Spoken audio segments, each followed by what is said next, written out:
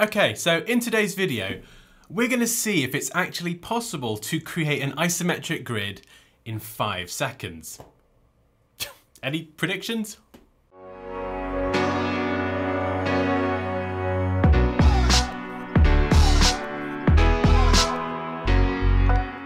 Hey guys, you're watching Dansky, the place to be to develop your creative skills, and in this tutorial we're going to see if it's actually possible to create an isometric grid in just 5 seconds, and then after, if you'd like to stick around for the fully comprehensive version, I will go through it in a bit more detail. But I had a comment the other day on one of my YouTube videos.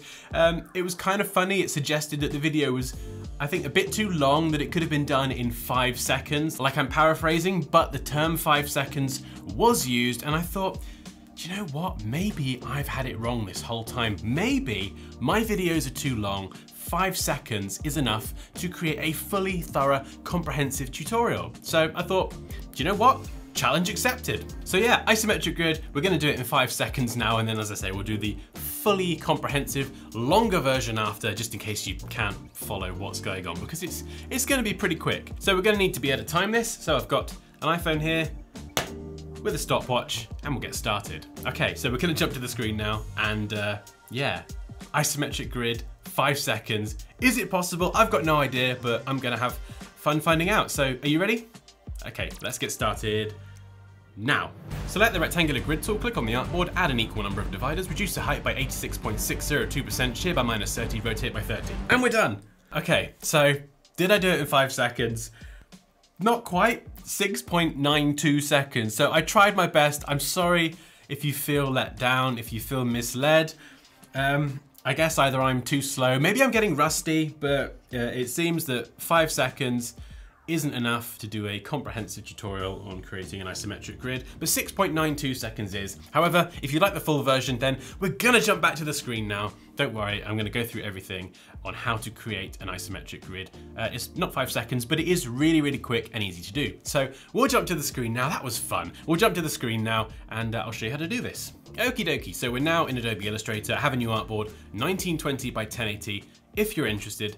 And the first thing we're gonna do is go up to View, and all the way down to here, and we're going to turn off Snap to Pixel. Click to turn this off. Now the reason we turn this off is because we're creating an isometric grid. Sometimes snapping to the pixel in Illustrator is really useful. In this instance, we want to snap to just the point, and those points are going to be the points on our isometric grid, because an isometric grid doesn't follow a pixel grid always in the same way. So we've turned that off. Next, we're gonna go up here. You can see I have my rectangular grid tool. If you don't see this, which is quite likely, it's gonna be under your line segment tool. So just left click and hold, and then go down to rectangular grid tool. And we can go down here to the bottom of our color picker. Just set the fill to none, so we have a black stroke or outline. And we can just left click anywhere on the artboard, and you'll see this dialog box pop up. So now what we're going to do is set the horizontal dividers and the vertical dividers. So we're going to go for, well, let's just go for 100. You can change this to any number you like, but just make sure the numbers are the same. That's very important. And if we go up here as well, this is the physical size of your grid. So at the moment, 100 pixels, a little bit small. We're going to go for 1000. Again, I like to keep these values the same, but the more pixels you add to your size, the bigger the physical size of your grid will be. If you add more horizontal and vertical dividers, it's gonna add more grid, more segments. So if you want a really simple grid, bring these values down. If you want a really complex grid that's gonna have a lot more detail, bring them up. Remember, just keep them the same. Okay, so once you're done, click OK, and it will create a grid. And we're gonna pop this in the center, because if I don't put it in the center, it's gonna drive me mad. There we go. That's pretty good. So at the moment, this is just a flat 2-dimensional grid, no isometricness happening here whatsoever. Now the next thing we need to do is select the grid and then go over to the transform panel. So you can see I'm on CC 2019, I've got the transform panel here as part of my property inspector. If you're on an older version of Illustrator, let's say CS6, just go up to Window, down to Transform, and you have the transform panel here, and you can dock this wherever you like as part of your workspace, or you can just pop it up here. I think I'll leave mine just up here in the corner. And if I click on this, we can hide some of those extra options. So I have my shape selected, and what I'm gonna do is go over here to the width and the height. Now I wanna make sure that this link is broken. We don't want the proportions of our width and height to reflect each other if we change one. So if this is linked together and I adjust the height, the width will adjust proportionally. We only want to affect the height. So let's just make sure that link is unlinked, or broken as the term is that I like to use. And in the height box here, we're going to select whatever value you've got. I've got 1000 pixels, and we're going to type 86.602. And then we're going to add a % sign after and press return. Now it's quite important. It has to be this exact value for all the isometricness to line up. You'll see what I mean in a moment.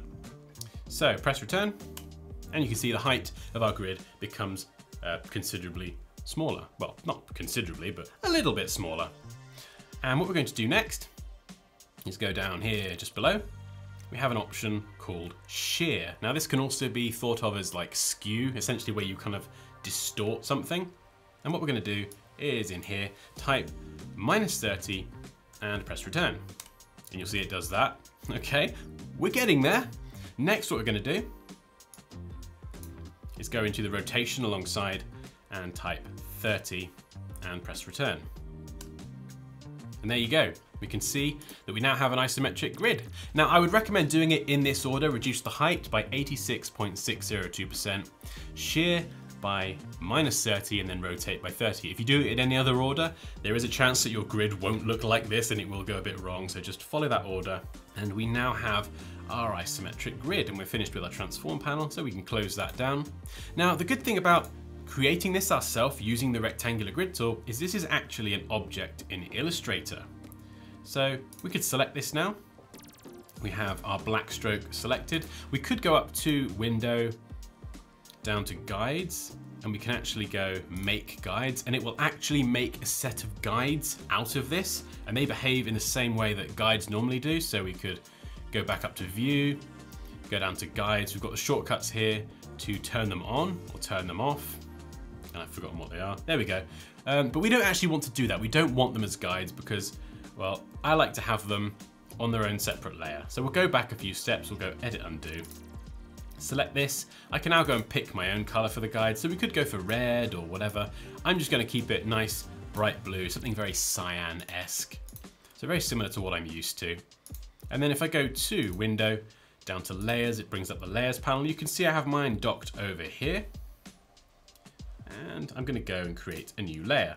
So on this first layer, this layer 1, I've got my grid already. So we'll just call this grid, press return.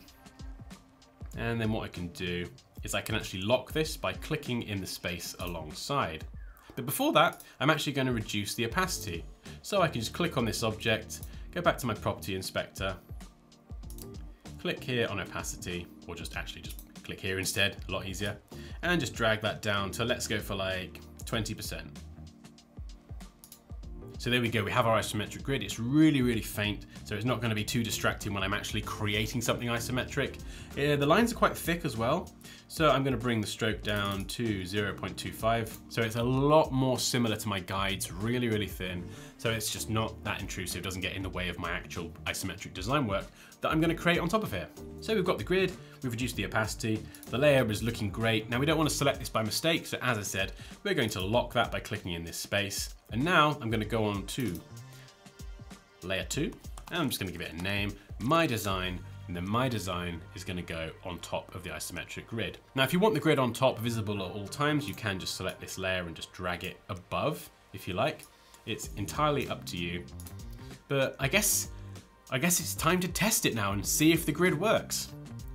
So we have our My Design layer selected. We'll just grab the pen tool, pick a different color that isn't blue. So we'll go with black. Let's bump up that stroke, make it nice and thick. And remember we turned off snap to pixel, so it should, if I've done it correctly, snap to the points, which is where the horizontal and vertical dividers intersect, which is of course throughout the entire grid. So now, oh wow, that is way too thick. Let's let's bring that down, there we go. And this makes it incredibly easy to just snap things together and create something isometric. I don't know what this is, it probably looks quite terrible. Now you can see there, if I just zoom in, that one was, I think, a little bit off. So I definitely recommend zooming in and just making sure that it snaps.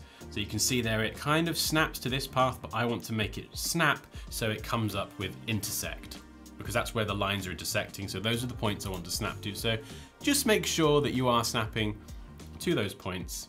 And something else that helps with this, I've got mine turned on by default. Just make sure you go up to view, down to smart guides. You're definitely gonna want to have those turned on. All those pink guides that keep popping up that help me line things up, those are your smart guides. And smart guides plus snap to point just make creating things on this isometric grid incredibly easy. But there we go. That's how to create an isometric grid in 6.92 seconds, or as we've just done there, like a number of minutes. But I hope you enjoyed this tutorial, guys. If you've got any questions, you know what to do, drop those down below. But as always, like this video if you enjoyed it. Take care, and I'll see you next time.